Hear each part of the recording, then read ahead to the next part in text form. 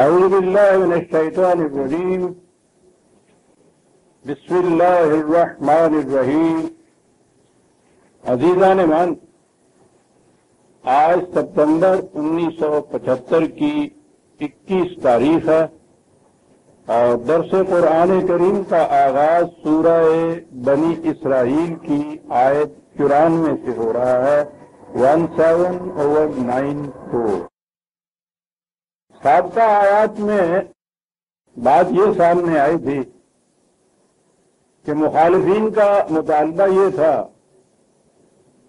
نبی اکرم صلی اللہ علیہ وسلم سے کہ آپ ہمیں یہ معجزات دکھائیے تو پھر ہم ایمان لائیں گے. اور جواب یہ دیا گیا تھا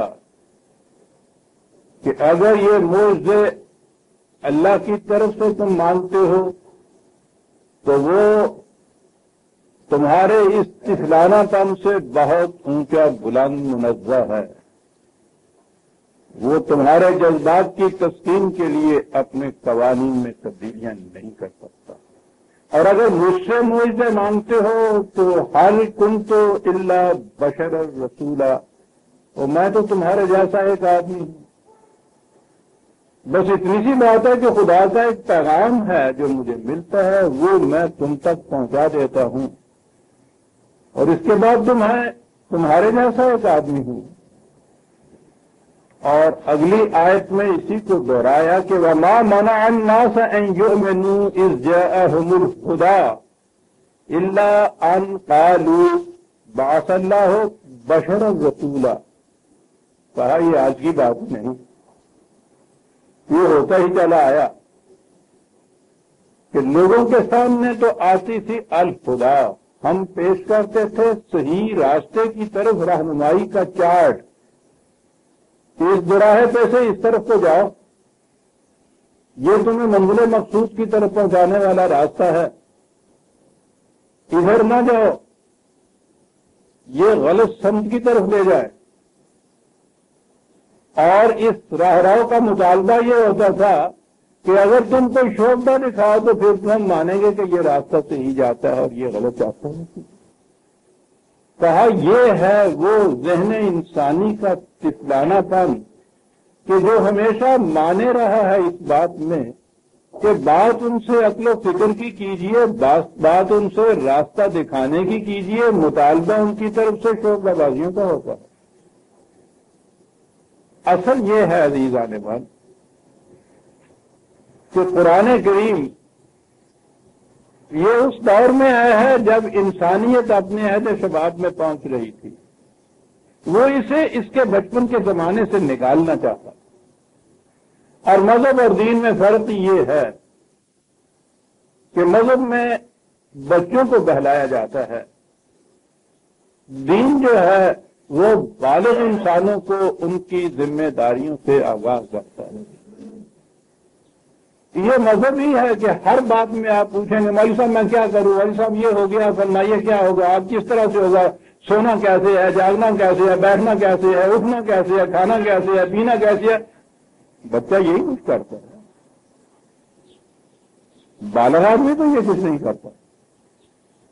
وہ تو ایک اصولی بات پوچھتا ہے کہ نئے راستے پہ جانا ہو تو پوچھ لیتا ہے کہ صاحب جہاں سے جاؤں تو کس سمت کو جاؤں، میں بتا دیا جاتا ہے کہ یہاں سے سیدھے جاؤ، نہر کا پل آئے گا وہاں سے بائیں طرف کو لوٹ جانا. بس اسی کو الہدا کہتے ہیں. یہ باقی چیزیں جتنی بھی ہیں سب بچپن کی. یہ ذمہ داری اب اس کے اوپر عائد ہوگی کہ اتنی سی بات تو جو اسے نہیں معلوم تھی وہ تو بتا دی، اور اس کے بعد یہ اس پہ چھوڑ دیا کہ راستے میں کوئی انفورسین چیز بھی آئے گی، غیر متوقع چیز آئے گی تو اس اصول کی روشنی میں خود فیصلہ کر لینا. اور یہی وہ شے ہے انسانیت کے بالغ ہونے کے معنی کہ ختم نبوت ہو گئی. اب بتانے والا بھی کوئی انسان نہیں چاہیے. یہ ٹائم ٹیبل آپ کے گھر میں رکھا ہوا ہوتا ہے، آپ نے اسٹیشن ماسٹر بٹھا رکھا ہوتا ہے ساتھ آپ نے، یہ پوچھنے کے لیے کہ صاحب وہ جیسے پورے کی گاڑی کتنے بجے جائے گی. یہ ہے جسے ختم نبوت کہتے ہیں. چلی ہوئی ہے باتیں 100 سال سے. خاتم کی ضرورت سے کہ تیز ضرورت کے ساتھ ہے کہ زیر کے ساتھ. اور پوچھو یہ کہ انسان بالغ ہو گیا یا ابھی بچہ ہی ہے؟ انسانیت بالغ ہو گئی. اور یہ جو قرآن انقلابات لایا ہے عزیزان من، یہ بڑا انقلاب ہے.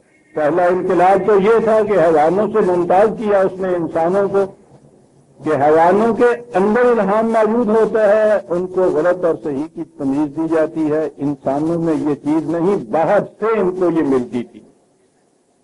اور اگلا انقلاب عظیم یہ ہے کہ اس کے بعد یہ سارا کچھ انسان شخصیتیں سامنے اس کے ہوتی تھی، جو کچھ اسے چلاتے تھے ان راستوں کے اوپر. اب اس کے بعد صحیح راستے کا چارٹ اسے دے دیا، انسان درمیان میں سے نکال گیا، اس لیے کہ بچہ جوان ہو گیا ہے. جس بچے کو آج لے کے آپ انارکلی میں جاتے ہیں، آپ بھی احتیاط برتتے ہیں، اس کا ہاتھ پکڑتے ہیں، اور اگر کسی وقت چھوٹ جاتی ہے انگلی تو لپک کے آپ کی انگلی پکڑ لیتا ہے وہ، کہ ادھر ادھر کہیں نہ ہو جائے. وہی بچہ جب جوان ہو جائے تو کبھی انارکلی میں اس کی انگلی پکڑ کے چلانے کی کوشش کی، جذبہ دے گا، بڑی شرم آتی ہے. کیا کہتے ہیں بیٹا تم تو اسی طرح سے خود پکڑتے تھے میری انگلی جی، اور سب میں ہونے آئے ہیں، چھوٹا جہا بچہ ہوتا ہے جیسے کہ روز وہ کہتے سنائی دیں گے آپ کہ ابھی آپ نے مجھے ابھی تک وہ بچہ ہی سمجھتے ہیں. یہ انسانیت کی توہین ہے کہ بالغ ہونے کے بعد اس کو بچہ سمجھا جائے. اور کہا یہ کہ یہ چیز ہے انسان کے طفلانہ پن کی. عقل و فکر کی روح سے فیصلہ کرنے میں بڑی محنت اور کاوش کی ضرورت ہوتی ہے.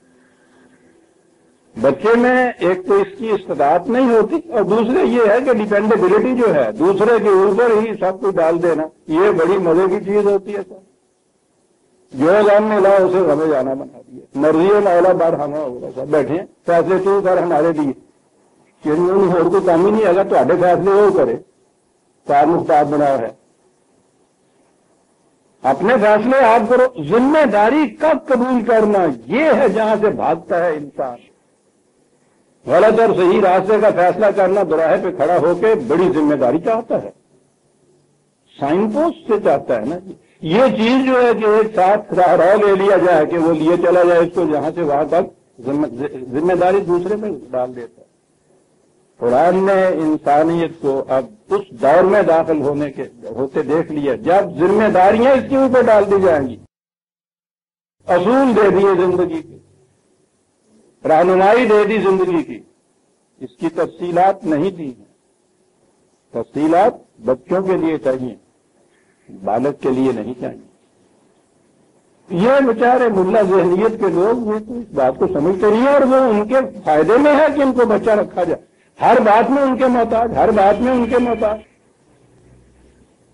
کہا یہ چیز حائل ہوتی رہی کہ جب بھی ہم الہدا دیتے رہے، راستہ بتانے والے سائن پوسٹ وہ چارٹس، اور یہ کرامات مانگتا رہا. ہم اس کی عقل و فکر کو اپیل کرتے رہے، وہ اپنے جذبات کی تسکین چاہتا رہا. کہا یہ ہوتا رہا ہے، لہذا یہ وہ اعلان پہ اعلان کرتا چلا جا رہا ہے. وہ کہا کہ یہ چیز مانے رہی کہ صاحب ہمارے جیسا ہے کہ انسان، اور وہ یہ کہتا. کہا یہ ان سے کہو قل لو کان فی الارض ملائکۃ یمشون مطمئنین لنزلنا علیہم من السماء ملکا رسولا. یہ اعتراض کے ساتھ انسان ہمارے جیسا کیوں؟ ارے تم انسان باستے ہو، انسانوں کے لیے انسان ہی چاہیے بات کرنے والا. یہاں اگر فرشتے باستے تو ہم کسی فرشتے کو رسول بنا کے بھیجتے، سیدھی بات. بستے ہیں انسان، چاہتے یہ ہے کہ رسول وہ آئے جو انسانوں جیسا نہ ہو، کوئی فرشتہ ہونا چاہیے. دیکھتے ہیں عزیزان من کیا جوابات ملتے ہیں، اور دیکھتے ہیں کہ پھر ہم دین کو مذہب کی سطح کے اوپر جو لائے ہیں، کس قدر ہم نے اپنے آپ کو بچپن میں رکھا ہوا ہے، اور کس قدر مطمئن رکھا، وہاں سے نکلنا ہی نہیں چاہتے ہم. قرآن قدم قدم پہ کہتا چلا جا رہا ہے کہ بابا وہ معجزات والی بات چھوڑو، یہ کرامات کی کوئی چیز نہیں ہے، رسول اللہ کو کوئی معجزہ نہیں دیا گیا قدم قدم پہ. اور آپ ہمارے ہاں کی یہ کتابیں اٹھا کے دیکھیے، بڑے فخر سے یہ کیا جاتا ہے. سارے رسولوں کے معجزے ایک طرف گنائے جاتے ہیں، اور پھر رسول اللہ صلی اللہ علیہ وسلم کے معجزے ان سے کم از کم دگنے تو اس میں ہوتے. 1,000 معجزہ بتانے والی کتابیں آپ کے ہاں موجود. قرآن یہ کہتا چلا آ رہا ہے. ذمہ داری قبول کرنے سے شرک کرتا ہے انسان کا. تو انسان بستے ہو اس لیے انسان رسول آتا ہے. فرشتے بستے تو فرشتوں کو ہم رسول بستے ہیں. تمہاری طرح کا انسان ہوگا جو وہ کہتا ہے اسے غور سے سنو.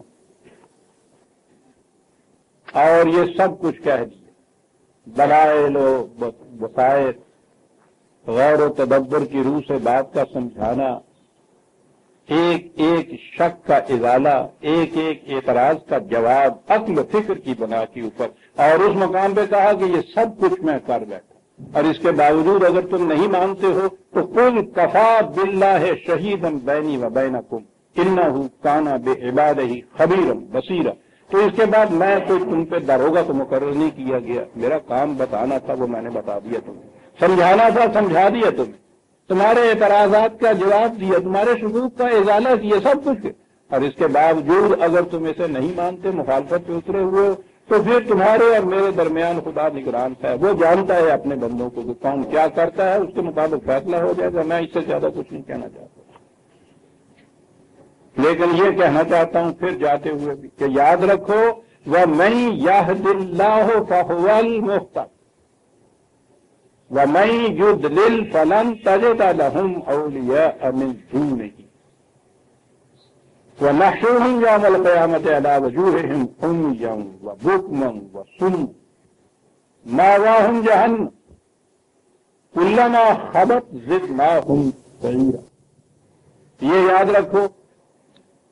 ترجمہ اس کا پھر وہی وہ جو میں کہا کرتا ہوں کہ جتنی آیات اس قسم کی آتی ہیں جن میں اللہ کی طرف کا منسوب ہوتا ہے، ان کا غلط ترجمہ ہے جو ہمیں اس قدر غلط راستے پہ لے جاتا ہے.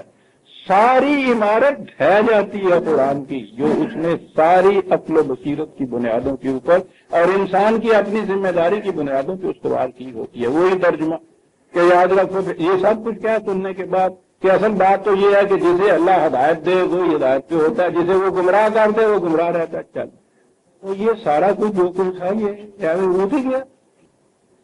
یہ کہے کے لیے یہ سارے دلائل اور براہین اور یہ عقل و فکر، غور و تدبر، قرآن کی ہدایت، یہ سب کچھ ذمہ داریاں ان پہ ڈالی ہوئی. بس ایک آیت آگے لے آئے، اس کا یہ کیا ترجمہ کہ بھائی یہ سب ٹھیک ہے جو کچھ قرآن کہتا ہے، لیکن یہ اصل بات یہی ہے کہ وہ جسے وہ مولا ہدایت دے بس وہ ہدایت پا سکتا ہے، جسے وہ گمراہ کر دے. یا میرے اللہ، وہ دل میں ان کا کام تھا سینے کے اندر یہ کہتے ہوئے خدا گمراہ کا جسے وہ گمراہ کر دے. کہتے یہ ہیں کہ صاحب یہ نیا قرآن سمجھا، اس نے 1000 برس سے کسی نے سمجھا ہی نہیں. وہ بابا کوئی دعویٰ نہیں قرآن سمجھنے کا. میں پوچھتا یہ ہوں کہ تھوڑی سی بھی جھرجری تمہیں آتی ہے یا نہیں خدا کے متعلق کہتے ہوئے کہ وہ گمراہ کرتا ہے؟ سارے قرآن میں یہ لکھا ہوا کہ شیطان گمراہ کرتا ہے، ہم ہدایت دیتے ہیں، کہتے ہیں جسے وہ گمراہ کرتا.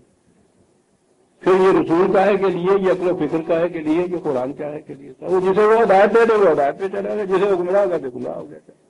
وہی ذمہ داری سے بچنے کی بات کہ وہی کرتا ہے.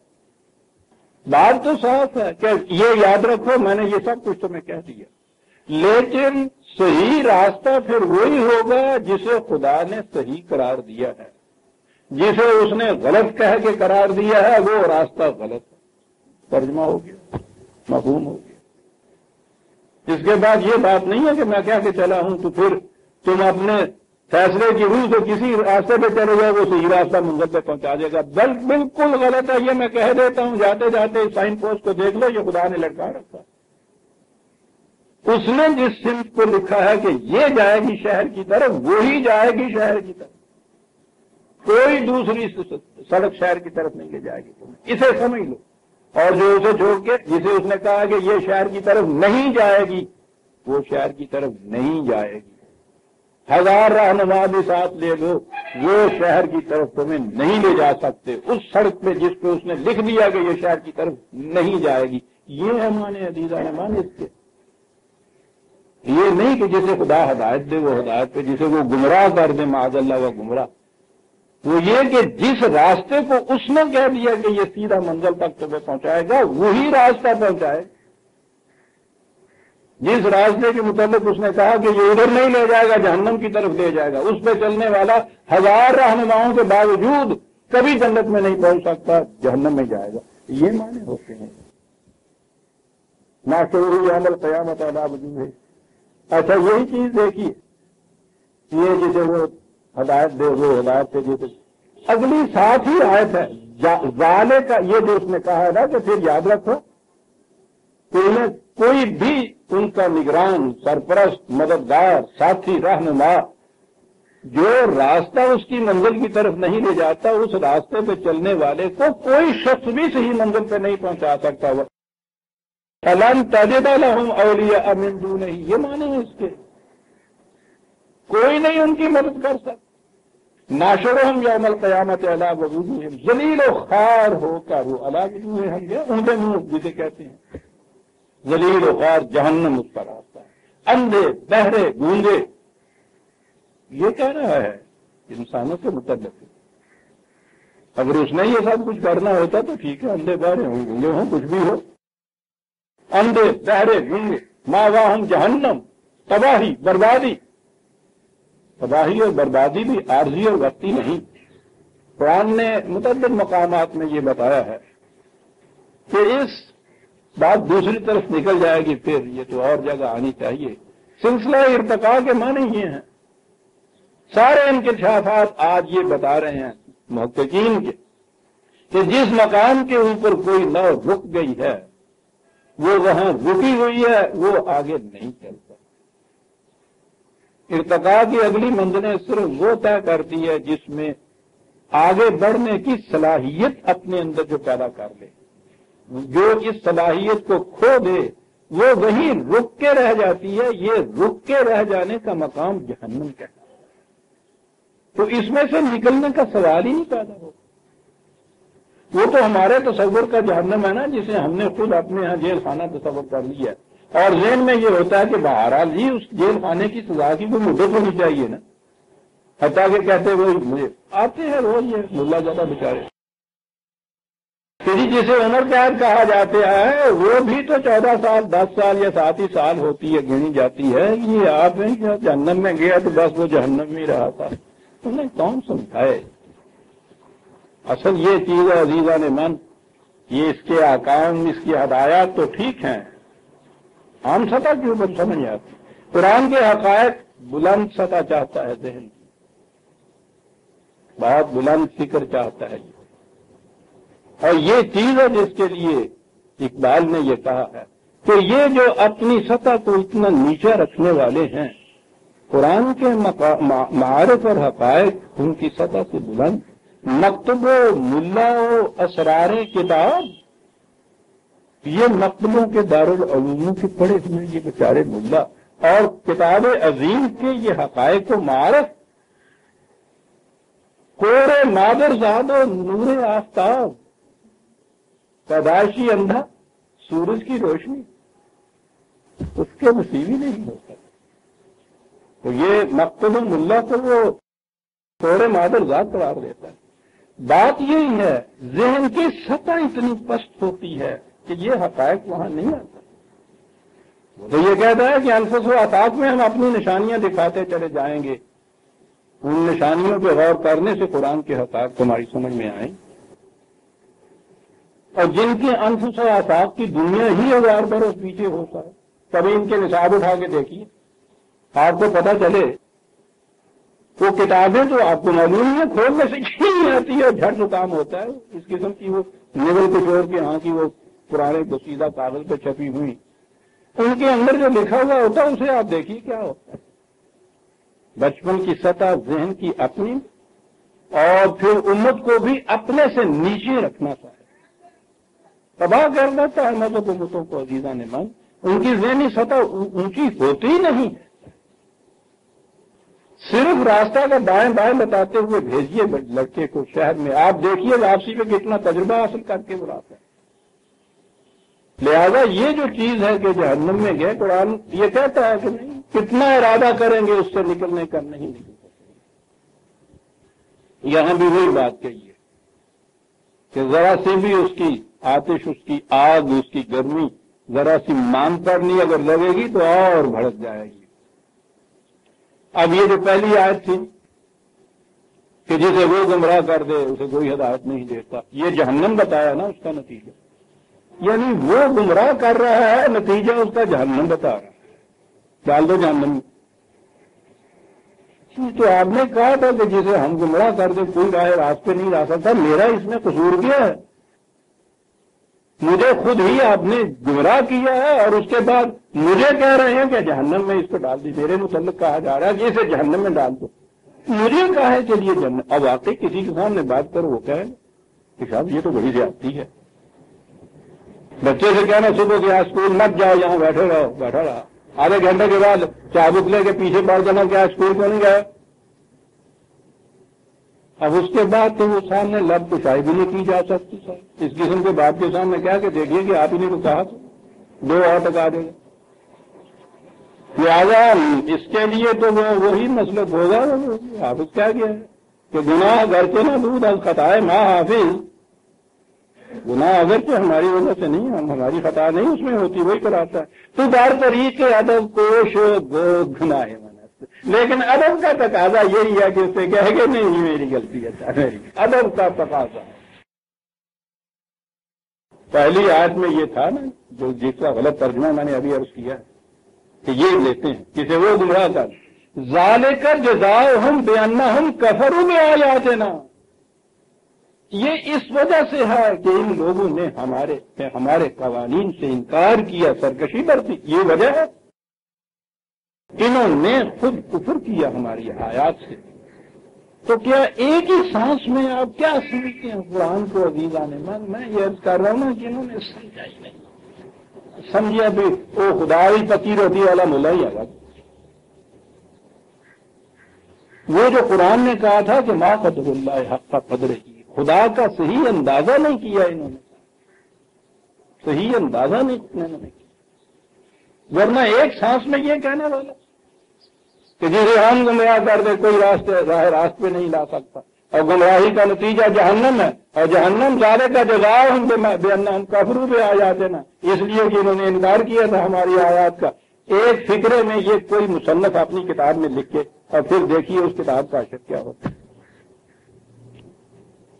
انسانی مصنفوں کی یہ کیفیت ہے عزیزان من، 20 سال پہلے کی لکھی ہوئی کتاب کے اندر آج کوئی اگر کہہ دیتا ہے نا ہمیں کہ وہاں تو تم نے یہ کہا تھا آج یہ کہتے ہو، واقعی حالانکہ انسان ہے وہ کہہ سکتا ہے کہ وہ، لیکن آنکھیں زمین میں گڑ جاتی ہیں خوددار مصنف کی کہ متضاد باتیں یہ کہتا۔ یہاں ایک سانس میں آپ دیکھ رہے ہیں کہہ جا رہے ذالک جزاؤہم بانہم کفروا بآیاتنا، کیا کفر تھا، کون سی چیز بنیادی ہے جس سے انکار ہے، اور اسی کے اوپر تو ساری ذمہ داری ہیں۔ وَقَالُوا أَإِذَا كُنَّا عِظَامًا وَرُفَاتًا أَإِنَّا لَمَبْعُوثُونَ خَلْقًا جَدِيدًا، کہتے یہ ہے کہ صاحب یہ جو کہا جا رہا ہے کہ ہاں صاحب زندگی کے بعد ایک اور زندگی ہے، سارے اعمال کا حساب ہوگا، ایک ایک چیز سامنے آئے گی، اس کے نتیجے کے طور پر جنت و جہنم کا فیصلہ ہوگا، یہ سارا کچھ وہ کہتے ہیں یہ سب غلط ہے۔ انسان یہ اس کا جسم ہے، موت آئی، مر گیا، ریزہ ریزہ ہو گیا، اللہ اللہ خیر صلی اللہ، کس کا اٹھنا، کس کا اٹھانا، کس کی دوبارہ زندگی، کچھ نہیں کہا، یہ ہے وہ بنیادی چیز۔ ذمہ داری قانون مقاصد عمل پہ ایمان کی بات کہ جو میں کر رہا ہوں اس کا نتیجہ مجھے بھگتنا پڑے گا۔ اس سے نکلنے کی فرار کی راہ یہ ہے کہ یہ کہہ دیا جائے کہ زندگی اسی دنیا کی زندگی، اگر میں یہاں انتظام ایسا کر لوں کہ پکڑا نہ جاؤں، راوی ایش لکھتا ہے، اور جب معاشرے کے اندر یہ خرابیاں عام ہو جائیں تو پکڑے جانے کا سوال ہی نہیں ہوتا، پھر تو سوال ہی پیدا نہیں ہوتا۔ رہے نہ رہنے کے ظاہر کے بس کی بات نہیں، تمام شہر ہے، 2-4 بس کی بات نہیں، تو تمام شہر جو ہے اس کو کیا کرو گے؟ لیکن اگر یہ ایمان ہو کہ سوال یہ نہیں ہے کہ میں یہاں پکڑا جاتا ہوں یا نہیں پکڑا جاتا، میں دنیا کے کسی حصے میں کیوں نہ چلا جاؤں، پکڑا ضرور جاؤں، भुगतना जरूर पड़ेगा। ये हो ईमान है। ये कई मफरूर इफ्तारी मुजरिम जो हैं, कई कई साल भागे भागे फिरने के बाद अजाब होता है उनके ऊपर, ये एहसास के पकड़ा जाऊंगा, खुद आ जाते हैं फिर कई दफा। ये चीज है जिस कि जिंदगी यहीं खत्म नहीं होती। क्या तो कुरान कहता है ये है बुनियादी सवाल, और यही चीज है जिससे इनकार है, जिसकी वजह से ये सारी चीजों में बेबाक होते हैं। जो जी में आए कर दिया जाए, यहां इंतजाम इन्होंने कर रखा होता है कि पकड़ा ना जाऊं, पकड़ा ना जाऊं तो 4 पैसे दे। ये है जी बुनियादी चीज। और ये जो आज आम कितना देख रहे हैं, इतने जराइम आम, बदअखलाकियां आम, हयासोजियां आम, हर किस्म की बुराई आम, क्या इसकी यही वजह नहीं है कि किसी को यकीन ही नहीं है कि मैं पकड़ा जाऊं? यहां कानून का एहतराम उठ गया, यहां जो कानून के नज्म जब्त वाली कुव्वतें थी फ्री पड़ गई, यहां के मुतल्लिक इत्मीनान हुआ। और इसके बाद तो अजीजा ने मन टटोलिए तो सही सीनों को, है कहीं इसका यकीन और ईमान के नहीं, बात यहीं खत्म नहीं हो जानी। मुझे जरूर एक दिन इस किसी अदालत के अंदर जाना है और मुझे जरूर सजा मिलनी है। ये जिसे आप कहते हैं ईमान बिल आखिरत, ये आमन तो बिल्ला के अल्फाज तो दोहरा लेने से ये नहीं होता। है दिल में किसी के ये यकीन, अजीजा ने मन ये यकीन हो तो ये इस किस्म की चीज सरजद ही नहीं हो सकती। इंसान इतना बेखौफ हो ही नहीं सकता, ये नहीं है। अब ये अलग बात है कि वो मुखालिफीन खुले बंदों ये कह देते थे, ठीक है, सेकुलर वालों ने खुले बंदों कहा, हम मुनाफिक बरतते हैं। जुबान से ये नहीं कहते कि अभी इस माशरे में ये चीज है, उसे बुरा समझते हैं कि साहब ये देखिए, इससे भी इनकार करता है। अमलन हर शख्स में से इनकार कर रहा है। और उसका टेस्ट ये है, ये टेस्ट है अजीजा ने मन, जो आजकल आपके सामने आता है रमजान के महीने में। मुसीबत ये है कि ये सारी चीजें रस्म बन के रह गई।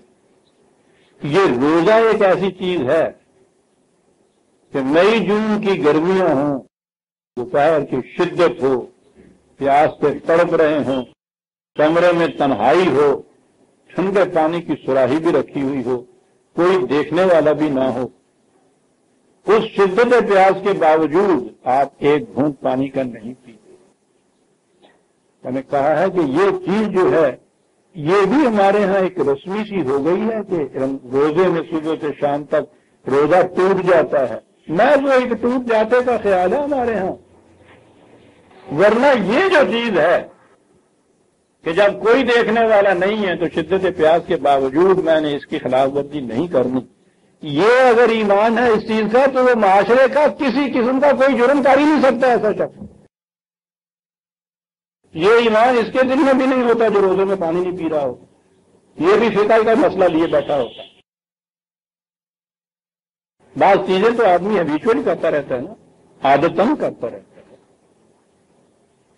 ये हमारी नमाजें, हमारे रोजे, मैं हर एक को नहीं कहता, ये जो इसके बावजूद माशरा जो है इसमें ये सारी तबाहियां आ रही हैं, ये क्यों आ रही हैं?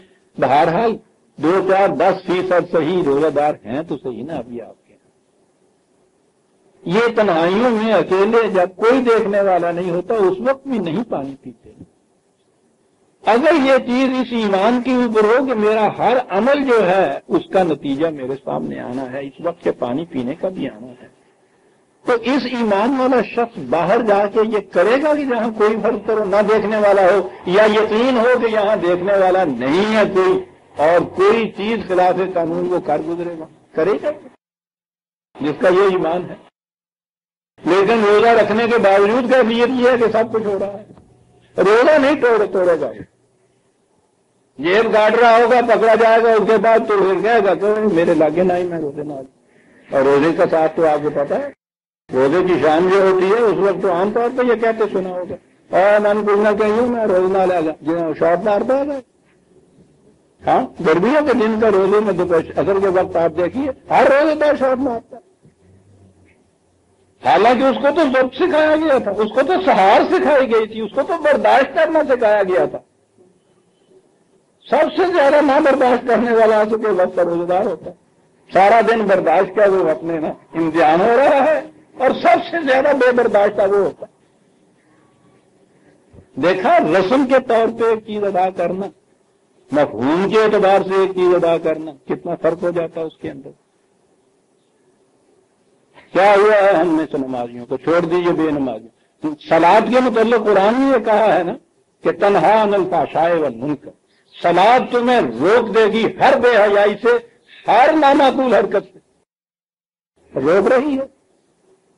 कितनी पाबंदी होती है उस सलाद की। साहब अजान आई, सारे काम छोड़ छाड़, नहीं भाई साहब बाजमात आदमी है, मैंने आज तक कभी कोई नमाज बाजमात से कदा नहीं की, चले जा रहे हैं, आगे वो जा रहे हैं, पढ़ रहे हैं सामान पूरी शिद्दत, सारे अरकान और तादील उसके उसी तरह से बजा, यहां तक हाथ उठाओ, यहां बांधो, इतना झुको, ये जाविया बने, ये अल्फाज तुम्हारे यहाँ इस तलफ्फुज़ इनका यूं सही हो, मखरज में यूं हो, सारा कुछ ये सब कर रहे हैं। बल्कि इनके बिहार पे वो कर रहा होता है और ये सोच रहे होते हैं कि जाके फिर आटे में मिलाना क्या है आज। जी, कौन सी है वो सलात जो रोकती? कुरान कहता है कि सलात तुम्हें रोक दे गई हर किस्म के बेहयाई के कामों से, हर किस्म के गुनाह से। क्यों नहीं रोक रही? हैबिट्स हो जाती हैं बात। मज़हब में ये चीजें हैबिट के एतबार से करते हैं। वहां सारी बातें इस पे आ जाती हैं, फिर मुझे बार बार आ जाती हैं सब कि 4 रखते हैं या 2 रखते हैं, एक सजदा, सारी बातें इस पे आ जाती हैं। सवाल तो ये था कि नहीं, वो सलात नहीं रोक रही है, सलात तन्हा अनिल फ़ाहशाए वल मुनकर की, ये सलात रोक के तुम्हें बताएगी, इसे पुरानी सलात कहेंगे आप?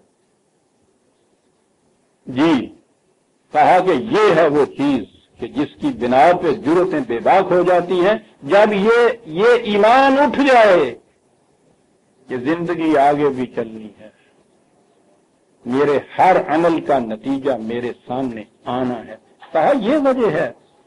अब समझिए वो जो कहा था कि जो गलत रास्ते पे चलता है उसे कोई सही रास्ते पे नहीं ला सकता, ये नहीं जिसे खुदा गलत रास्ते पे चलाता है, ये है वो चीज। ये सवाल उनकी तरफ से उठा, किसान मर गया, सामने हमारे देखा कि जिस्म रेजा रेजा हो गया, डिसइंटीग्रेशन हो गई सारी ये तभी जिस्म की। इसके बाद फिर नए सिरे से कुरान तो यूं बात करता हुआ आगे चला था, अवलम जराओ। पता है एतराज तो इन्होंने उठाया है फलसफियाना सा, तदरीजी एब्स्ट्रैक्ट टॉक कर रहे हैं। जराओ के माने होता है जो चीज महसूस सामने देख लो। कहने लगा ये बात छोड़ दो, इनसे कहो तो जरा देखो तो सही, क्या तुमने ये देखा नहीं है? अन्नल्लाह अल्लज़ी खलक़ अस्समावाति वल अर्दा।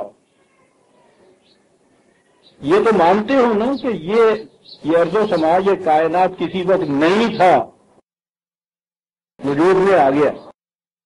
तो जिस खुदा की ये कैफियत है कि कुछ भी नहीं था, तो वो इतनी बड़ी कायनात वजूद में ले आया, कादिरुन अला अन यख़्लुक़ मिस्लहु।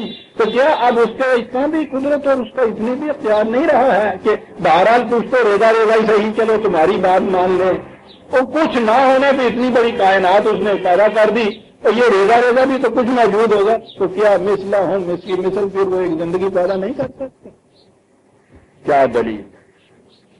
बड़े से बड़ा दाहिया साइंटिस्ट भी इनकार नहीं कर सकता था इस चीज से कि ये कायनात अदम से वजूद में आई है।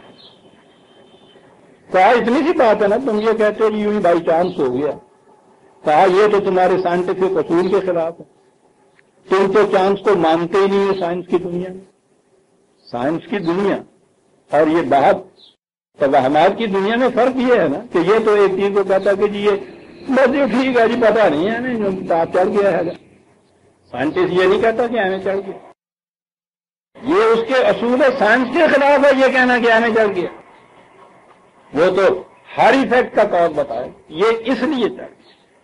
साइंटिस्ट से ये कहा कि तुम बताओ, तुम तो बाई चांस नहीं कह सकते।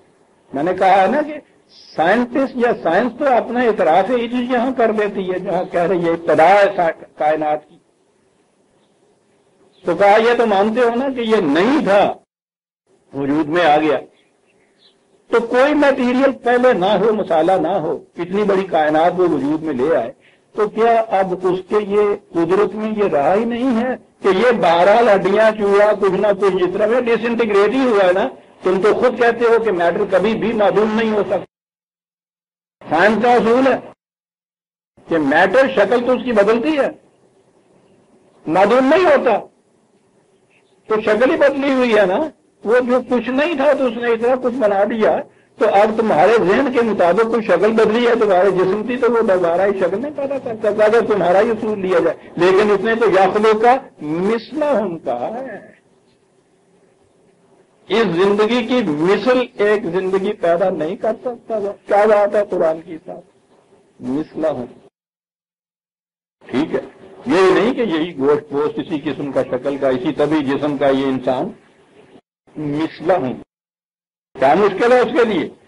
وَجَعَلَ لَهُمْ أَجَلًا لَا رَيْبَ فِيهِ، یہاں تو ایک مدت متعین ہے طبی زندگی کی، اس طبی زندگی کی مدت میں کوئی شبہ نہیں ہے، یہ تو تم جانتے ہو کہ ایک مدت ہے۔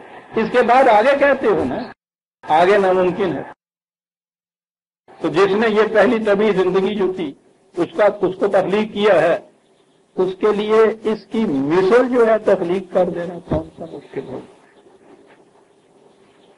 1400 سال پہلے کے ایک بدو کے لیے بھی یہ دلیل، آج کا آپ کے یہاں کا سب سے بڑا سائنٹسٹ جو ہے اس کے لیے بھی یہ دلیل، وہ نہیں انکار کر سکتا، اس بنا پہ کہ وہ اس کو مانتا ہے کہ نتھنگ نیس سے یہ بینگ میں آئی ہے کائنات، ہمارے اصول سائنس کے خلاف۔ اور یہ جو چیز ہے کہ چلیے پھر جناب سائنس کا اصول ہے تو آگے بھی یہ خلاف کر دیجیے، لیکن ابتدا کی بات یہ اس لیے مانتے ہیں کہ اس سے کوئی ذمہ داری نہیں عائد ہوتی، انتہا کی بات سے اس لیے انکار کرتے ہیں کہ ساری ذمہ داریاں عائد ہو جاتی ہیں۔ اسی لیے وہ جو ایک مرد مومن کی پکار ہے وہ بڑی بات صاف کر گیا ہے کہ خرد مندوں سے کیا پوچھوں کہ میری ابتدا کیا ہے، کچھ ہوگی کہ میں اس فکر میں رہتا ہوں میری انتہا کیا ہے، یہی فکر ہے مومن کی کہ میری انتہا کیا ہے۔ فَأَبَى الظَّالِمُونَ إِلَّا كَفُورًا، مشکل یہ ہے کہ یہ ظلم کرنے والے لوگ جو ہیں، یہ ہے کہ جس کی ان باتوں سے نفرت یا انکار بڑھتا ہے، ان کی اس بنا پہ کہ یہ جو بات ہے نا کہ ظلم کی بنا پہ پکڑے جائیں گے، یہ بات نہیں انہیں ادھر آنے دیتی، ورنہ اگلے فکر کی بنا پہ تو بڑے سے بڑا سائنٹسٹ بھی یہاں آ کے مجبور ہو جائے گا کہ اس کو تسلیم کرے۔ باقی رہا یہ کہ یہ جو پھر تم نظام چاہتے ہو یہاں جس سے ظلم مٹتا ہے یہ نہ رہے، اس کے لیے ٹھیک ہے کچھ خرچ بھی کرنا پڑے گا، قربانیاں دینی پڑیں گی، ایثار کرنا پڑے گا، یہ کچھ تو کرنا ہی ہوگا۔ تم اپنی بدن کی صحت کو قائم رکھنے کے لیے کتنی محنت کرتے ہو، جسے پرہیز کہتے ہیں، ایثاری تو ہے، یہ نہیں کھانا ہے، یہ اتنا کھانا ہے، اتنا سونا ہے، اتنا سیر کرنا، کتنی پابندیاں کی ہوئی ہوتی ہیں تمہیں، کہتا ہے اس کے لیے بھی تو یہ کچھ کرنا پڑے گا۔ قُلْ لَوْ أَنْتُمْ تَمْلِكُونَ خَزَائِنَ رَحْمَتِ رَبِّي إِذًا لَأَمْسَكْتُمْ خَشْيَةَ الْإِنفَاقِ فَكَانَ الْإِنسَانُ قَتُورًا، کہتا ہے یہ بات نہیں ہے کہ تمہیں یہ ڈر ہے کہ صاحب یہ اگر ہم نے صرف کر دیا، دوسروں کی مدد کرنے کے لیے یہ دے دیا تو ہم بھوکے مار جائیں گے، ہمارے پاس کچھ نہیں رہے گا۔ ایسے بھی تم میں سے ہیں کہ جن کے پاس اس کے باوجود بہت کچھ رہتا ہے، وہ بھی یہی کچھ کرتے، موت پڑتی ہے کچھ اس میں سے 4 پیسے دینے کے لیے۔ کیا ہوتا ہے یہ کہ لگا انسان کو اگر اس کی حالت کے اوپر چھوڑ دیا جائے تو یہ بڑا تنگ دل واقعہ ہوا ہے، کشاد نہیں قلب کے اندر پیدا ہوتی، قرآن کشاد پیدا کر دیتا ہے قلب کے اندر۔ اور یہ بات عزیزان ایمان پھر یہی نہیں ہے کہ وہ ٹھیک ہے جی توکل با خدا بیٹھے ہیں، توکل با خدا بیٹھنے والے بھوکے مر جاتے ہیں۔ یہ اس نظام کے اندر ہوتا ہے جہاں رزق کی تقسیم خدا کے قاعدوں کے مطابق ہوتی ہے، وہاں کسی کو یہ پریشانی نہیں ہوتی کہ میں نے یہ دے دیا تو کل کو اپنے رینی ڈیز کے لیے میری مدد کون کرے گا۔ یہ باطل نظام ہے جس میں یہ ہر وقت دھڑکا لگا رہتا ہے، اور ٹھیک ہے وہ دھڑکا کہ میں نے آج اگر یہ کچھ دے دیا تو کل کو مجھ پہ مصیبت پڑی، میرے بچے اگر ویسے رہ گئے، یتیمی کل کو ہو گئے، ان کو کون پوچھے گا، ایک وقت کی روٹی کہیں سے نہیں ملے گی۔ یہ ہے وہ چیز جو غلط نظام کے اندر انسان میں ایثار کا جذبہ نہیں پیدا ہونے دیتی۔ یہ وہی پیدا ہو سکتی ہے جہاں یہ کہا جائے کہ ما من دابۃ فی الارض الا علی اللہ رزقها، ہم تمہارے رزق کے ذمہ، نحن نرزقکم وإیاکم، ہم تمہارے رزق کے بھی ذمہ دار ہیں، تمہاری اولاد کے رزق کے بھی ذمہ دار ہیں۔ وہ چھوٹی سی رقم کی انشورنس کرا کے آدمی آدھی رات اطمینان سے سو جاتا ہے، تسلی ہو جاتی ہے نا کچھ کہ ایسا وقت آیا تو کچھ بچت ہو جائے گی۔ اور اگر پوری انشورنس دی ہوئی ہوتا تمہاری بھی تمہاری اولاد کی بھی، تو اس کے بعد سب سوال ہی نہیں ہے، میں نے برد سر مول کا ہے تو لینا ہے، سنبھالتا پھروں اپنے یہاں یہ 4 پیسے رکھتا ہوا، تو پھر یہ کیا ضرورت ہے؟ تو ٹھیک، وہاں تو صرف یہ ہوتا ہے کہ یہ نظام جو ہے اس کا قائم باقی رکھنا یہ میری ذمہ داری، باقی اس کی ضرورت ہی نہیں ہے مجھے، میں اپنے لیے رکھوں اس ایشورنس کے بعد جو تم نے دے رکھی ہے ہمیں۔ کیا بات ہے، عشق میں ایک تم ہمارے ہو، باقی جو کچھ ہے سب تمہارا، اسے ایمان کہتے ہیں۔ یہ اس نظام میں حاصل ہوتا ہے عزیزان من جو اس بات کی ضمانت دیتا ہے۔ وہاں انسان یہ کہتا ہے کہ باقی جو ایک تم ہمارے ہو، یہ ہے ایشورنس، باقی جو کچھ ہے سب۔ اور اس سے کس قدر سکون کی زندگی بسر، اعلان روزگار کو آسان بنا دیا، کیسے آسان بنا دیا؟ جو غم ملا اسے ہمیں جانا بنا دیا۔ تو یہی سوال ہے نا، میں پنڈا ہو اسکول چل گیا جی، ایسی فیس بھی دینی جی، بیمار ہو گیا جی دعا بھی بھیجنی جی، جو غم ملا اسے ہمیں جانا بنا دیا۔ یہ ہے عزیزان من جو نظام کا، یہ نظام قائم کرنے والی بات آئی، یہ فکری مسائل نہیں ہے قرآن، آج یہاں باندھ لو آج یہاں چھوڑ دو، وہ بھی قوموں کے اندر ڈسپلن کے لیے نہایت ضروری چیزیں ہیں، جیسے سپاہی کے لیے یہ بھی ضروری ہے کہ تسمہ کیسے باندھو بوٹ کا، پیٹی کیسی تمہاری ہونی چاہیے۔ یہ نظم و ضبط سوسائٹی کا ہے، اصل چیز یہ اقدار ہیں جن کے اوپر ایمان کی ضرورت ہے، وہ نظام ہے جس میں یہ طے ہوتی ہے۔ کہتے یہ ہے وہ نظام جو شروع سے ٹکراؤ چلا آ رہا ہے، جس کا یہ مفاد پرست قوتیں اس کو کام نہیں ہونے دینا چاہتی،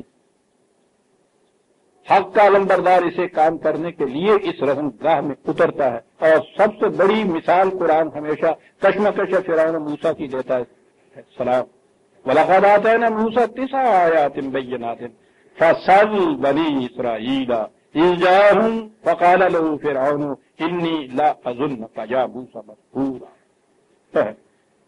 اس کشمکش کے اندر ہو گیا، کہا قاعدہ یہ ہے کہ یہی نہیں ہوتا کہ قوم میں یک لفظ پہلی ہی غلطی کے اوپر تباہ کر دی جاتی ہے، غلطیاں ہوتی ہیں، ان کے چھوٹے چھوٹے خمیازے سامنے، بظاہر یہ چیزیں چھوٹی چھوٹی نظر آتی تھی، آہستہ آہستہ ان کا ایکومولیٹڈ ایفیکٹ کے بعد پھر یہ ہوتا ہے کہ نمبر کو بھی غرق ہو جاتی ہے۔ تو یہ چیز تھی، وہ کہنے والا مسئلہ کہتا تھا کہ حضرت موسیٰ علیہ السلام کو یاد رکھو یہ غلط معاشرے کا نتیجہ جو کچھ ہوتا ہے، جواب ملتا تھا کہ جایا جائے دھوکے میں ہوتا، فریب ہو، یا فریب دینے والے ہو یا فریب کردہ ہو، ہماری مملکت کی تفصیل غریب نہیں ہوتا، وہ سزائے میں دفان دیے فطرت میں ہم کو کہا پوجو نہیں، پٹرال کے پہاڑوں کو کھودیں، ساری دنیا میں ہم سونا سپلائی کر سکتے ہیں، ٹھیک ہے کھودے تو پھر سپلائی ہوتا ہے۔ جواب یہ ہے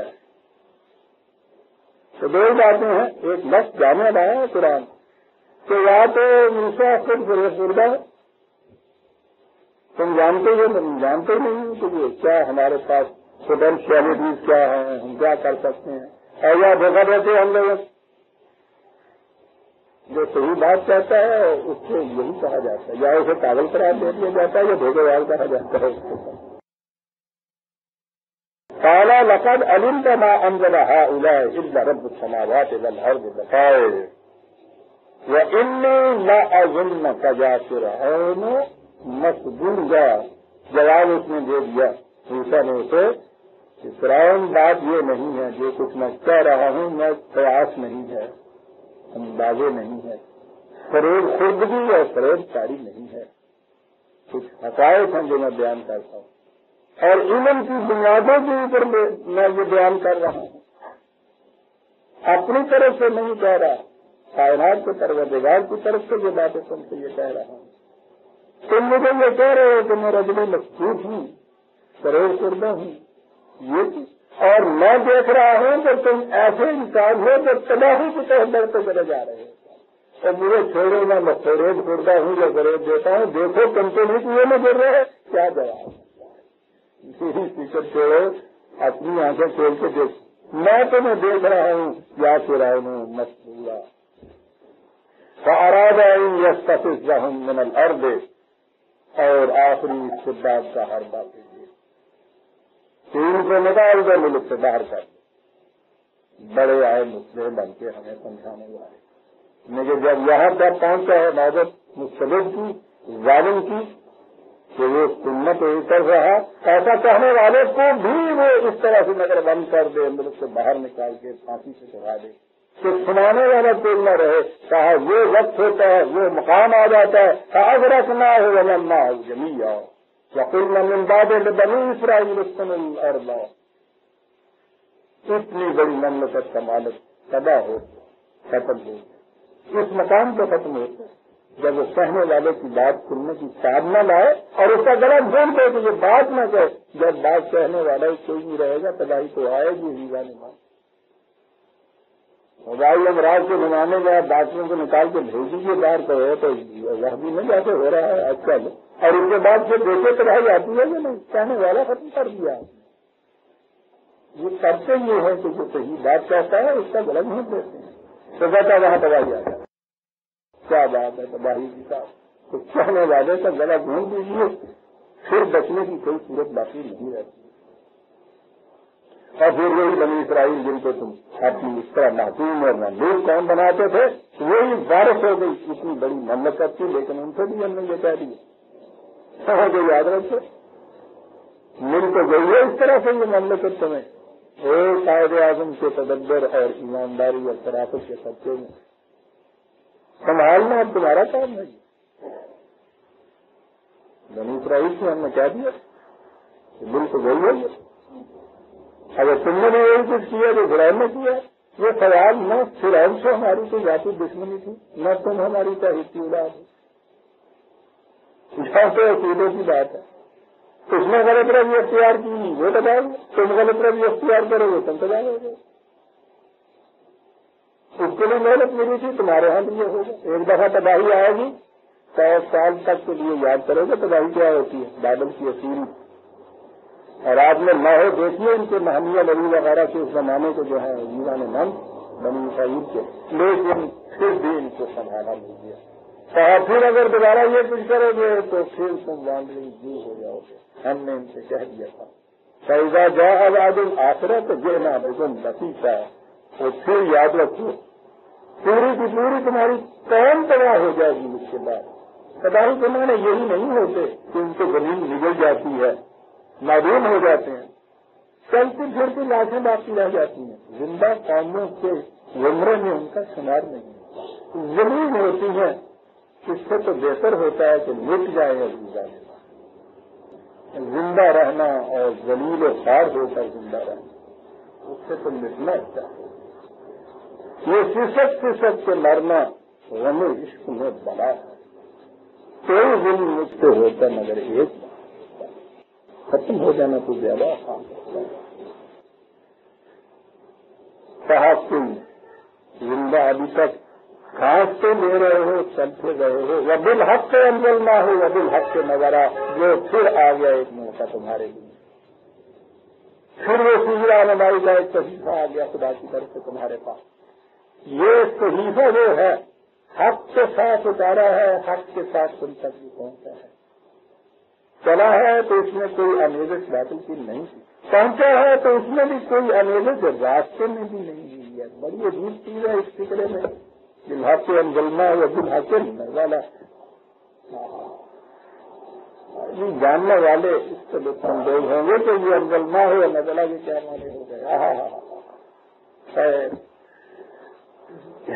کہاں تک بڑھاؤں بات کا وما ارسلناک الا مبشرا ونذیرا، کوئی دوسرا کی طرح رسول ہم نے بھی تمہیں اسی لیے بھیجا غلط کوشوں کو ان کے تباہکن نتائج سے آگاہ کرو، صحیح راستہ چلنے والوں کو بشارت دو کہ تمہارا ہر قدم منزل کو تمہارے قریب لاتا چلا جا رہا ہے، اس لیے بھیجا۔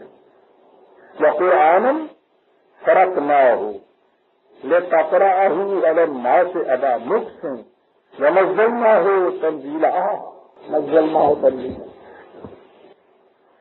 قرآن ان کا بھی یہ تقاضا تھا کہ جملہ تم واحدہ کیوں نہیں نازل ہو گیا، ایک ہی دفعہ ساری کتاب دے آئے نازل ہو جائے، دور کا کام نہیں ایسے پتہ نہیں۔ قوموں کی تعلیم، تدریس، اصلاح یہ بتدریج ہوتی ہے، آہستہ آہستہ ہوتی ہے۔ اوور نائٹ فساد تو برپا ہو سکتا ہے، انقلاب نہیں لایا جا سکتا۔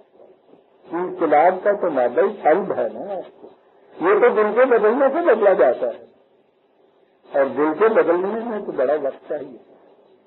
یہ حصہ لائی بڑا لمبا ہوتا ہے، اس میں جو بھی پہلے سے چلا آ رہا ہے اس کو مٹانا، اس کی جگہ پھر حق کی بات کہنا، مثبت کرنا، اس کو کہتا ہے یہ پروگرام لمبا ہوتا ہے۔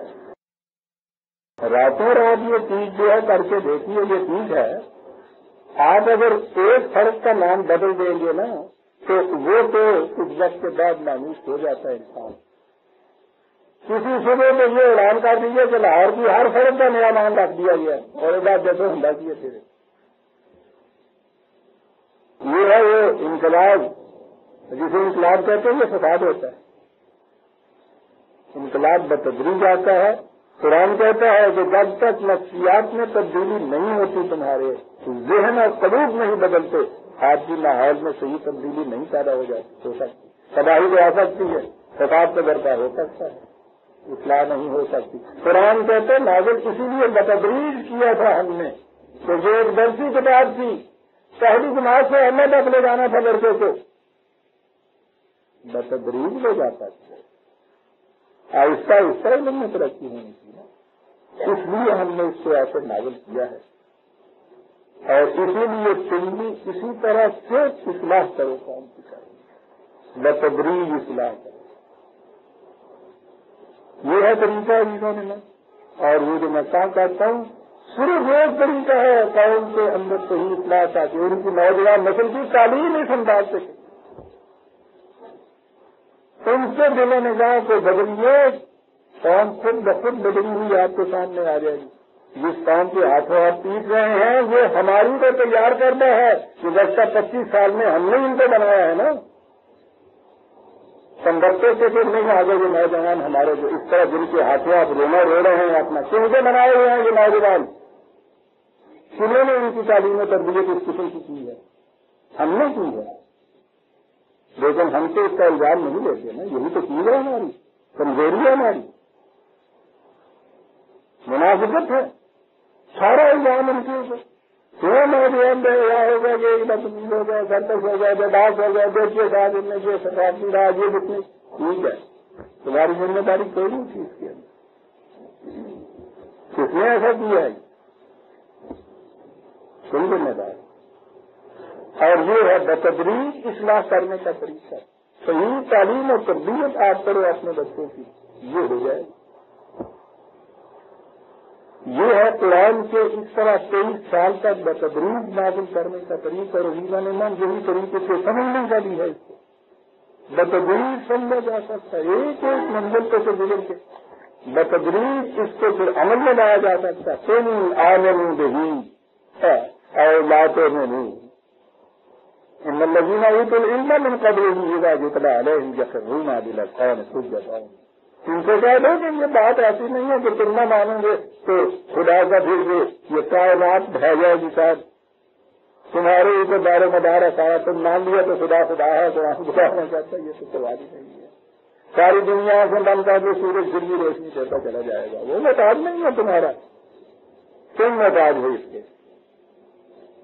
جن لوگوں کو علم ہے اور علم جو رکھتے ہیں وہ دیکھ سکتے ہیں کہ قرآن کیا ہے۔ جن کو میں نے پہلے بات کی ہے، قرآن علم کا متقاضی ہے، یہ اس طرح سے سمجھ میں آ سکتا ہے۔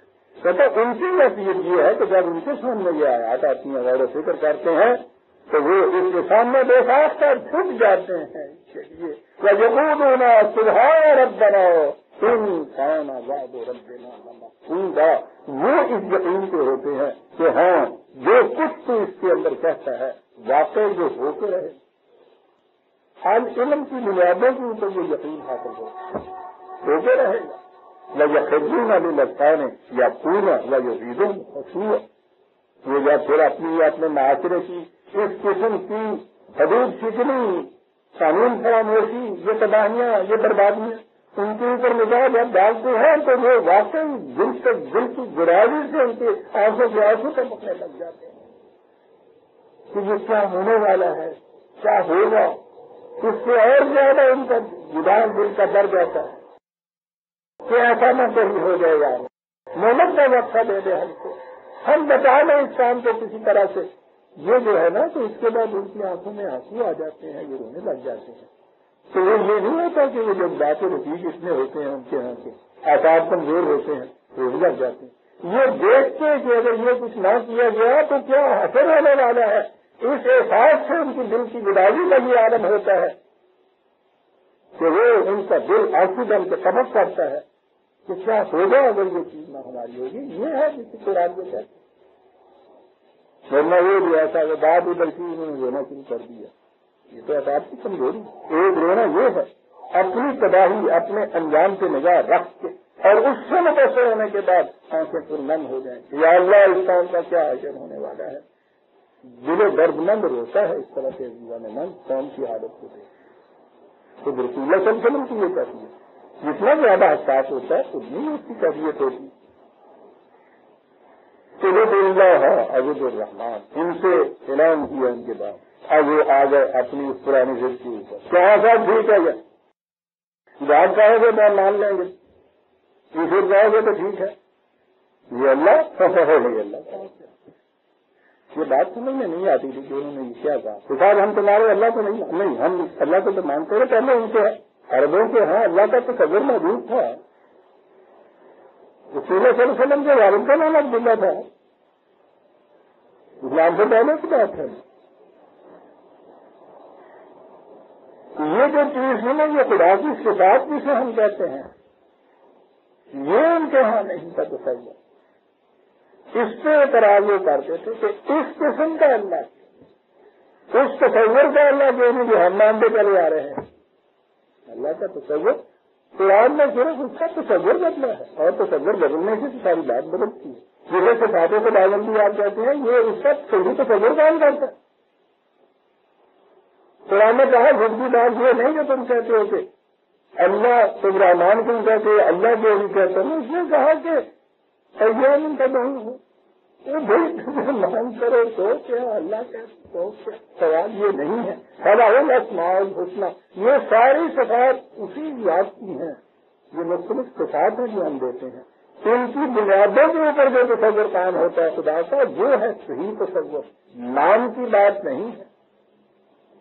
یہ تو اس نام سے جو ہوتی ہے نا یاد ہے آج تو بنگلہ دیش کے اس لڑکے کا خط عزیز کا نام تھا نا اس کا نام ایم اے کا طالب علم جس نے خط چھاپا تھا اس کو پوچھتے ہیں یہ ہوا کیا بنگلہ دیش میں. یہ ہوا تو اس نے کہا تھا کہ یہ پاکستان میں اور یہ ان کے نظام جس کو قرآن کا یہ اسلام کا یہ فرقے ہیں اس نے کیا یہ ہے کہ ہمارا اچھا بھلا دیسی خدا ایشور جسے ہم کہتے تھے اس کو نکال کے ایک ودیشی خدا جس کو اللہ کہتے ہیں وہ بھیج دیا ہمارے اوپر. عزیز الرحمان نام ہے عزیزان نام عزیز الرحمان کا چھوٹا بھائی. نفرت یہاں تک آ جاتی ہے. کہتا تھا ہمارے نام دھارے بدل دیے وہ جو ہمارے یہاں راجو گاجو ہوا کرتے تھے کیسے خوبصورت نام جناب شارق اور خالد کو ان سے لے آئے تھے. یہ ہو جاتا ہے جب نفرت بڑھتی ہے. اور یہ تھی وہ قوم جو ہم نے تیار کی تھی عزیزہ نے بل تو ہم کہتا ہے سوال یہ نہیں ہے کہ اللہ ہے یا رحمان یہ ضد کی بات نہیں. ہم مناظرے نہیں کرتے. یہ اس کی صفات حسنہ ہیں. یہ اس کے ویریس ایسپیکٹس ہیں اس کے کسی سے پتا. باقی جو یہ بات کے ساتھ تم کھانے بجا کے بھگت بھاگا ہو جدید بھاگا کے اور اس طرح سے تم دہائی دے تو یہ کچھ کرتے ہو یہ کچھ خاموشی سے کرتے ہیں. ان ڈیٹیلس کے اندر اس قسم کی چیزوں کے اندر نہیں جانا چاہیے. صلاۃ گھر پہ صلاۃ کا ولا تو خاطر سے ہے دانا زیادہ کا سبیلا. ٹھیک ہے, ہم اسی سے ایک چیز کو صلاۃ کے معنی یہاں بعض میں دعا کے لیے ہے, یہ بھی قرآن کی روح سے صحیح ہے. بعض نماز کے لیتے ہیں, یہ بھی ہو سکتا ہے. تو اس میں ان کی آواز سے کچھ کہو یا اس کا آواز سے کچھ کہو, یہ بات نہیں ہے. ٹھیک ہے, ان کے دان ایک طریقہ ہے, اس کو یاد کر دیجیے گا. ایک بات میں یہاں صرف یہ کہنا چاہتا ہوں, یہ خاموشی سے کہنے کے معنی جو ہوتے ہیں نا کہ دل میں یہ تصور ہو جائے, الفاظ نہ آئیں, الفاظ کی آگے بات آئے گی, ان کی آواز میں آئیں یا وہ ویسے ہی خاموشی سے آئیں.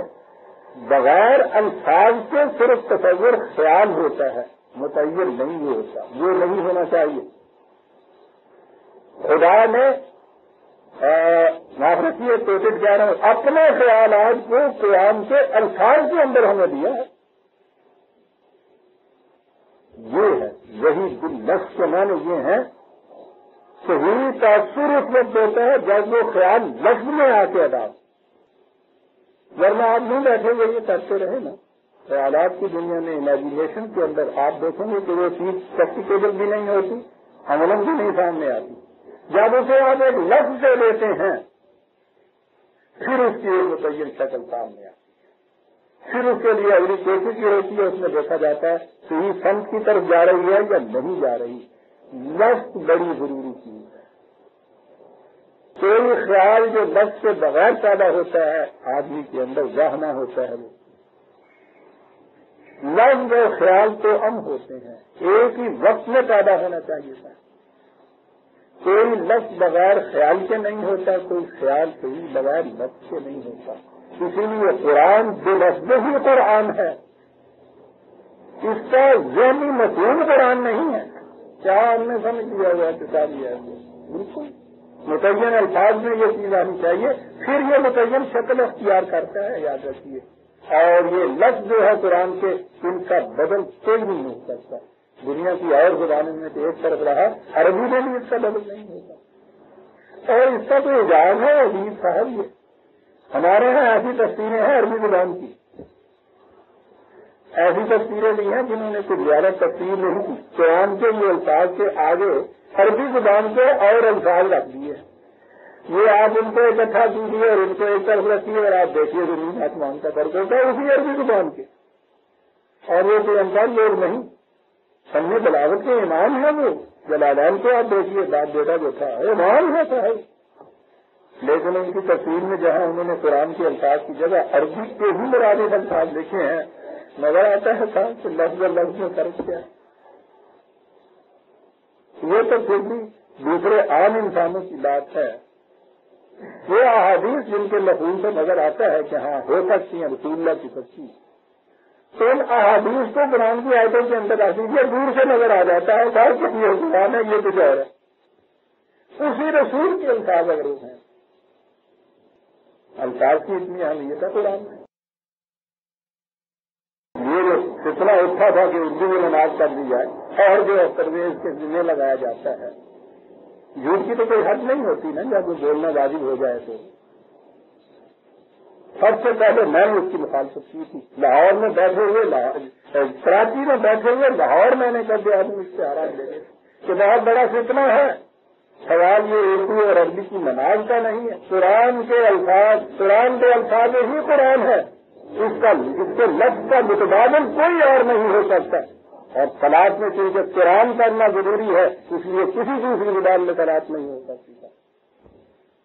میں نے یہ کیا, وہی کتنا بدل. اور آپ نے اب سنا ہوگا 10 برس سے یہاں یہ کہا ہے دو نمازوں دو روزے اور یہ ان کو یہ, اور اس کے ساتھ یہ بھی اردو میں نماز کا بھی قائدنا ہے.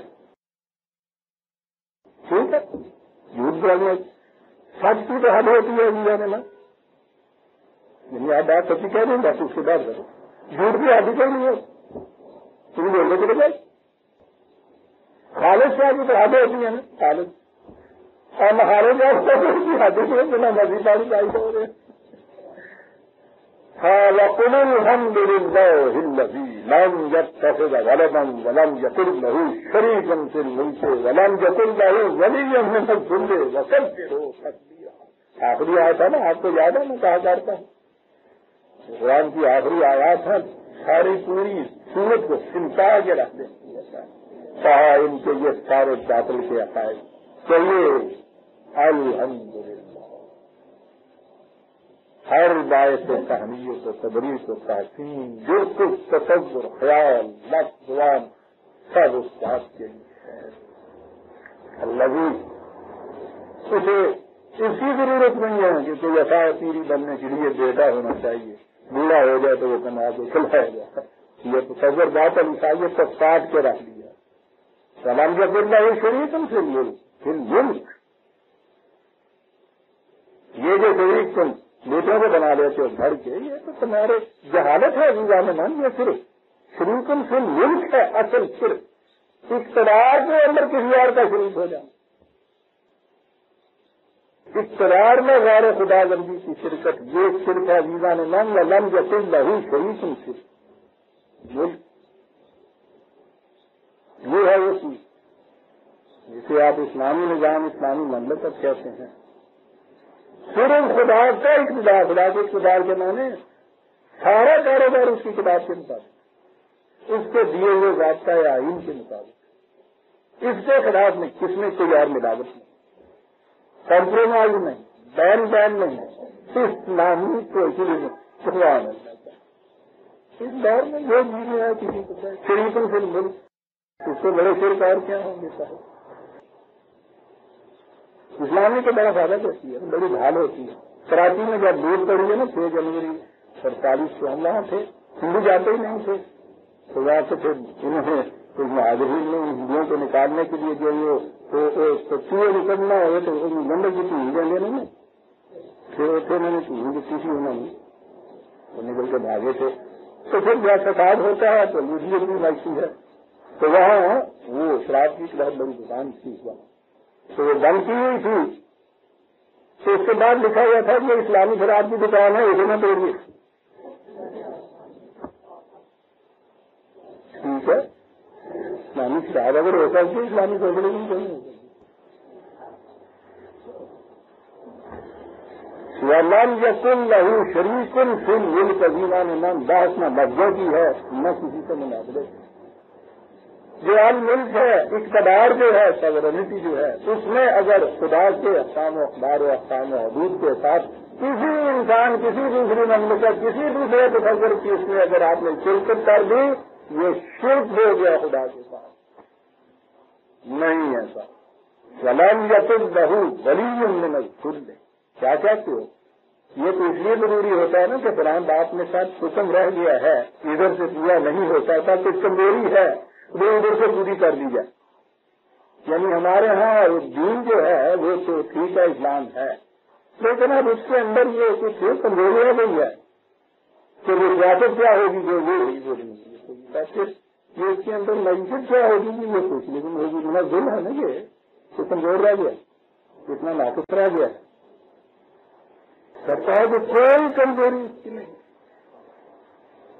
چاہے کے لیے یہ سب کچھ کرو, ہمارا فریضہ یہ ہے, یہ ہے وہ خدا. اور تمہارا فریضہ کیا ہے عزیزان کیوں؟ وَكَبِّرْ ہو تکبیر, دو لفظ ہیں, کبر ہو تکبیر, تکبیر یا کبر ہو. صبر کا جو لفظ ہے وہ المتکبر قرآن نے کہا ہے, اور یوں تو ہم اردو میں اس کا ترجمہ کریں متکبر ہے. تو صاحب یہ متعلق کہا جائے جس کے متعلق سب بڑا متکبر ہے. حتیٰ کہ ہمارے یہاں تو مشہور ہے تکبر اور عظیم بازار کر, تکبر بھی اتنی بڑی گرتی اول میں تکبر جاتا ہے اپنے آپ کے ساتھ. حال میں تکبر کیا بات ہے, یہ کبریائی صرف اس کے لیے ہے. سورینٹی بلانگس ٹو ہم, یہ ترجمہ اس کا. آپ دے رے کا جو مادہ ہے اس کے من جو ہوتا ہے وہ بلند ترین مقام جس میں کوئی دوسرا شریک کیا. اور پھر ملک پہلے کہا ہے کہ بات یہ ملک کی ہے, یاد رکھ. یہ صرف جو تم چاہو گے کہ خارجی کائنات میں مملکت اس کی ہے, ٹھیک ہے, اور یہ جو ہمارے ہاں کی کائنات ہے اس میں مملکت ہماری. بٹوارا ہے نا یہ تقسیم کا, وہ جو دو بھائیوں نے آپس میں جائیداد بانٹی تھی, منتظر نہیں کہا تھا کہ باندھ کو ٹھیک ہے, ہم ڈال دیتے ہیں, بہت اچھی بات ہے. تو بھائی نے یہ کہا تھا نا دوسرے سے باندھنے والے کے ساتھ کیا صحن خانہ تازہ لبے بان اذان من، یہ چوتھا ہے، یہ بول گیا بات تفصیل کر لیتے ہیں کہ یہ صحن خانہ سے لے کے تو چھت تک کے یہ اتنا سا یہ میرا آج دام خانہ تازہ سے لے گیا اذان سے چھت سے لے گیا آسمان تک سے ہی جائے گا جا بھائی تم یاد کریں گے وڈے برا نے کوئی تقسیم کی تھی آئی تھی جناب کوئی گل نہیں اسی انہیں کی گزارا کر لیں گے باقی معاول ہے پہلا سینٹنس صاحب کے یہاں جو کانسٹیٹیوشن میں یہ آیا تھا جس کی مطابقت میں نے کی تھی جس میں کہا گیا تھا کہ یہ ساری کائنات کے اندر اقتدار خداوندی ہے، میں نے کہا وہ ٹھیک ہے سب تو میسے کے آسمان ٹیچر یہ ہوگا تو چوتھا زیادہ مالا بھائی میں نے کہا ذرا نیچے اتری بات اس چوتھے کی تفصیل کی، یہ بتائیے کس کا ہے، یہ بھی تو مشکل آ جاتی ہے تو کوٹھے کی دیا کرایہ دار نہیں لائیں جب تک زیادہ سے بت باہر نہیں نکلتے اس میں خدا داخل نہیں ہوتا. تبدیلا یہ کیا الفاظ ہیں. تمہارا کام اب یہ ہے جو مانتے ہو کہ لا شریک لہو فی الملک، اقتدار میں کوئی اس کا شریک نہیں ہے، تمہارا کام یہ ہے وکبر و تکبیرہ، یہ اب خود نہیں ہوگا، یاد رکھو. تمہیں اب اس کی اس سورینٹی کو اس دنیا کے اندر متمکن کرنا ہوگا، تمہیں کرنا ہوگا. کبر ہوگا حکم ہے، کبر ہوگا تم نے، وہ ہے ایسا کائنات میں ہے اس کی کبریائی. ٹھیک یہ عرض کے اندر جو ہے کبریائی کی بات، اس کے اندر کبر ہو سکتی ہے. اس کو بڑا بناؤ، جو حق ہے بڑے بنائے کہ اگر بڑا ہی لفظ کا لینا ہے اس کا اقتدار قائم کرو، جو حق ہے اقتدار قائم کرنے کا تقدیر ہو سکتی ہے. سورہ مدثر میں آپ دیکھیے 2-4 منٹ اور بات دیکھیں گا، بات بڑی آمدہ آ گئی. تقدیر ہو تصویرہ کی بات عزیزان من. ہاں سورہ مدثر 74 میں یا المدثر قم، وہی ترجمے ہمارے کمنی والے اٹھ یہ رات میں کپڑا لے کے سکھایا ہوں وہ بھی اٹھ چولی میں کیا کہتے ہیں کہاں دے رہے اے مدثر اٹھ.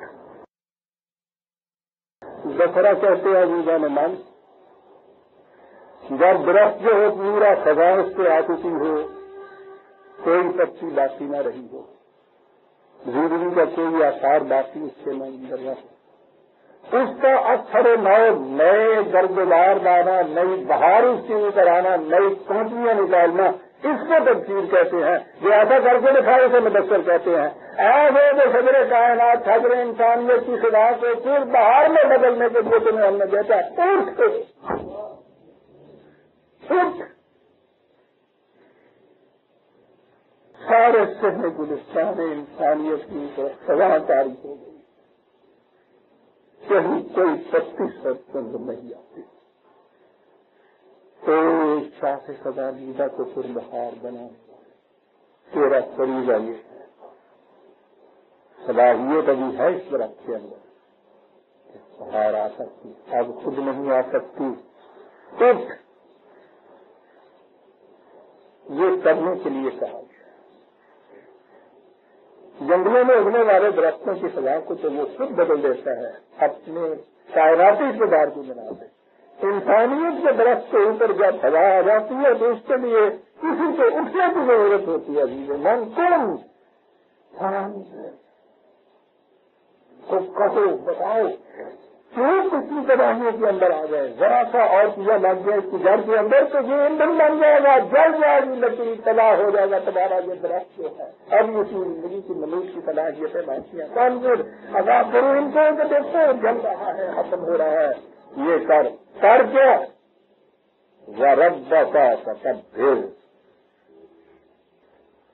اپنے نشو نما دینے والے کے اقتدار کو قائم کر کے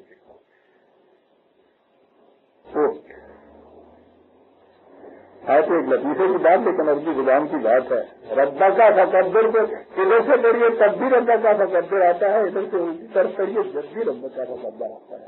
اور اس میں بھی یوں ایک بات ہے ذہن میں جو آئی ہے, قرآن نے یہ کہا ہے قرون یا سرکن, تم میرے شرف سے بلند کرو میں تمہارے شرف سے بلند کروں, تم میری تقدیر کا انتظام کرو میں تمہاری کبریائی کا انتظام کروں. رب کا تکبر. اور پھر آگے آئے گی صورت کو بتاؤں گا, اور ان کے معنی ویسے آدھا کا پتا ہے. اس کے لیے کیا کیا گھر درجے پر کپڑے تو ہوگے پایا جا رہے ہیں. رب کا تکبر یہ ہدایت رکھیے بلکہ ایمان من ذہن کو دوسری طرف نہ جانے دیجیے. کیا ہے یہ رب کا تکبر؟ کاہے کے لیے یہ بھیجا تھا رسول کو, جس کو کہا کہ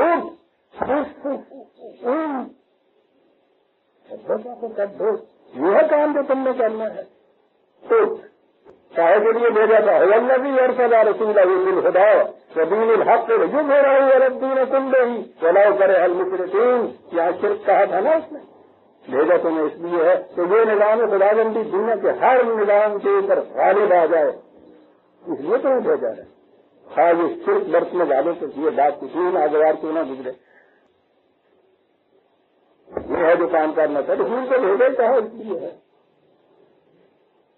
یہ جو ہے عزیزان من کبریائی جس کی آپ کہہ رہے ہیں, ہاں یہ ہے یہ 9:33 آیت کے معنی ابھی پڑی ہے, وہ یہ دین تمام ابھیان سے تعلق آ جائے. ایک جگہ اور بھی خدا نے یہ کبریائی جو ہے جو اللہ اکبر جسے آپ کہتے ہیں بڑی وجہ ہے قرآن میں آئی ہے. دیگر مقامات پر کہ اس کے یہ معنی کیا ہیں. ہاں 40/12 کہا یہ کبریائی یہ ہے جسے ہم نے کہا ہے حکم اللہ العزیز الکبیر, کہ حکومت صرف اس کی ہو جو علوم سے مرتبط ہے, جو ہر قسم کی کبریائی کا مالک ہے. الحکم یہ ہے اس کی تکلیف. الحکم حکومت اس کی قائم ہونی چاہیے. یہ تھا 40/12. ہاں ایک اور آئے 45 اور 37 45/37 36 میں ہے فللہ الحمد رب السماوات ورب الارض ورب العالمین. حکومت کاہے کے لیے؟ خون میں توڑنے کے لیے نہیں,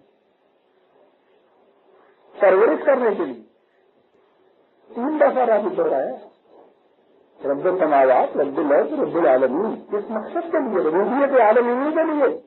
کیا اس کے لیے کیا کرنے والا ہوگی کبریاء السماوات والارض, خارجی کائنات میں ہی نہیں اس کی کبریائی.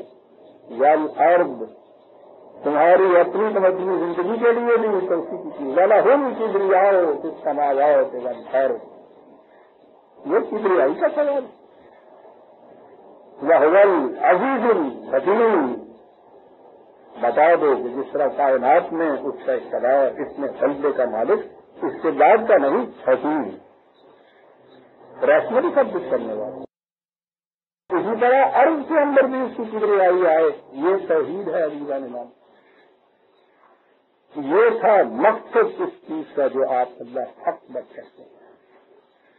دین کا لفظ میں بدل جاتا تو پھر آپ کو معلوم ہے یہ جو حکم تھا وہ تکبیر ہو تکبیرہ, یہ حکم ہے نا اس کی تفسیریں پڑھی ہے. تکبیر ہو تکبیرہ مسئلہ بن گیا. یہ تو قرآن مسئلے مسائل کی کتاب بن گئی نا, ایک مسئلہ بن گیا.